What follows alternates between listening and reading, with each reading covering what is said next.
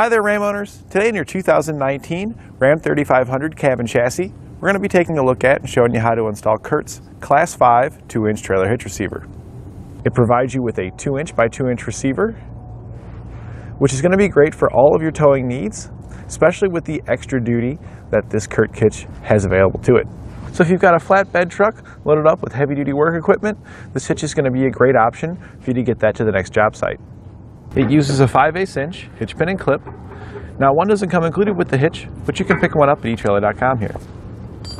On bottom, we have plate-style safety chain loops, and I kind of like the contour they've got to it. There's a very large opening, which should accommodate just about every shape, size, and style.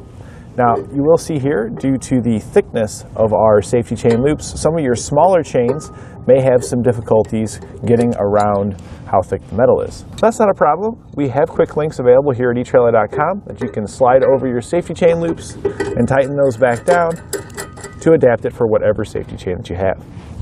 It features a 2,550 pound tongue weight, which is the force going down on top of the receiver, which should be more than enough for large amounts of heavy equipment properly loaded up onto a trailer, distributed evenly.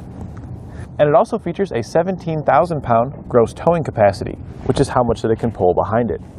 And again, if you take how much weight you're going to have on the trailer, your tongue weight should be roughly 10% of what's loaded on it.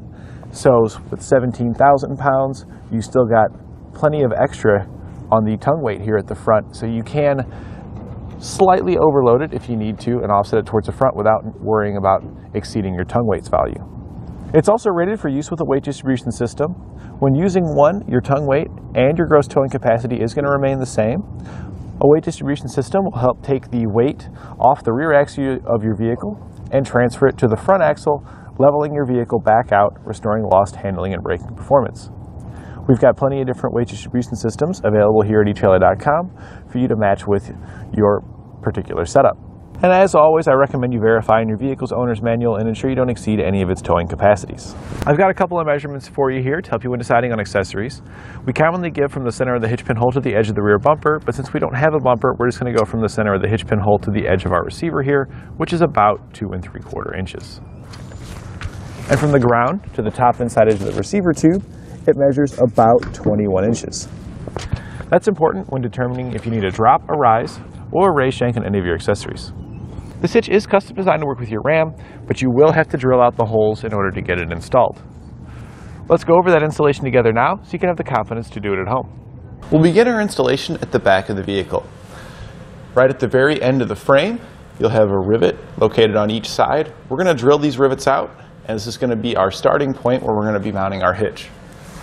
We're going to use a 3/8 drill bit to remove the rivet, so just starting at the center of the rivet, just drill right on through. Once you've got it drilled, the bottom sometimes can come off, but the rivet can still be stuck in the hole. Just use a hammer and a punch to knock the rest out. We'll then repeat the same process on the other side. Once we've got the rivets out, we'll need to enlarge the holes using an 11/16 drill bit.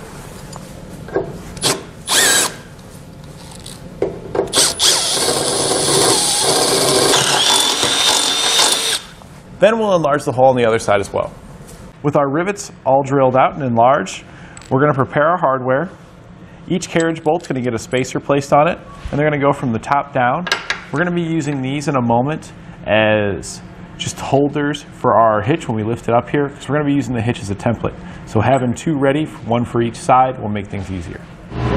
Now with an extra set of hands, we're going to lift our hitch into position, lining up the slotted hole at the rearmost of our hitch with the holes that we drilled out where our rivets were. Slide the hardware down through the top, and then put a nut on the bottom to hold it up. Once you've got one on each side, the hitch will hold itself up, so you no longer have to support it. We'll then tighten those down to draw the hitch flush up against the bottom of the frame, so we can use our hitch as a template to drill out the rest of our holes. Now that we've got our hitch up and we tightened down these bolts, it drew it up against the frame. So then we'll take our paint stick and we're just going to go down, find our holes in our hitch, and we're going to mark out the frame. We're going to do the same thing with the rearmost hole, front hole, and then the holes on the opposite side. So you should have 4 total holes marked, 2 on each side. We can then take our hitch back down, drill our holes. We'll now use our 11/16 drill bit again to drill out the holes that we had marked. If you like, you could use a smaller drill bit to start for a pilot hole and then step it up to 11/16. We've got a fairly decent bit here, and the metal seems to be soft enough that it drills through just fine, so we're just going to go straight with the 11/16. Now that we have this hole drilled out, we're going to repeat that for the remaining hole on this side and the other two on the other side. Before we put our hitch up, it is a good idea to move this wiring out of the way here. I already popped it out of this small hole here. You can see this. There's still another one right here, a little bit further towards the front of the vehicle. We're just going to use our screwdriver to pull that up. It can be a little hard to see. We're here on top of the frame, so you can kind of get a little bit better look. You just take your screwdriver down the frame, get up underneath the wiring, and then you pop up that tab just so we can set it aside so we don't pinch it when we're tightening down our bolts. We've gone ahead and drilled out all those holes.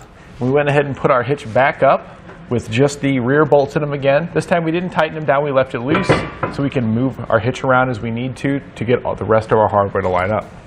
We'll now take the bolts that we prepared and drop them down through the top of the frame into our hitch. It may be necessary for you to kind of wiggle the hitch around a little bit to get it to drop through. If it drops through, you can go ahead and place a flange nut on it. Then move on to the next bolt, repeating the same process until our hardware is installed into each of the holes. We can now go back and tighten down all of our hardware using a 22mm socket. If you don't have swivels and extensions like this, you may need to use a wrench in some of those locations.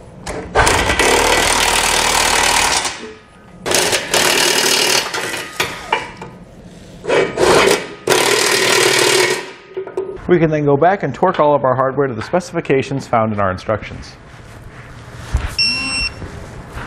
And that completes our installation of CURT's Class 5 2-inch trailer hitch receiver on your 2019 Ram 3500 cab and chassis.